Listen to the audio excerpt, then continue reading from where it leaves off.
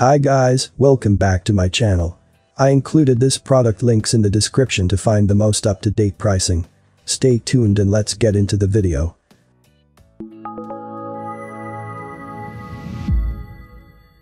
Andis 32400 Slimline Pro.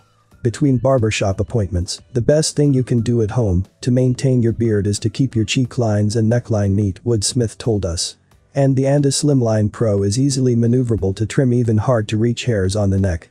In fact, all the barbers who praised the Magic Clip told us they will use this trimmer to make beards look as neat as possible.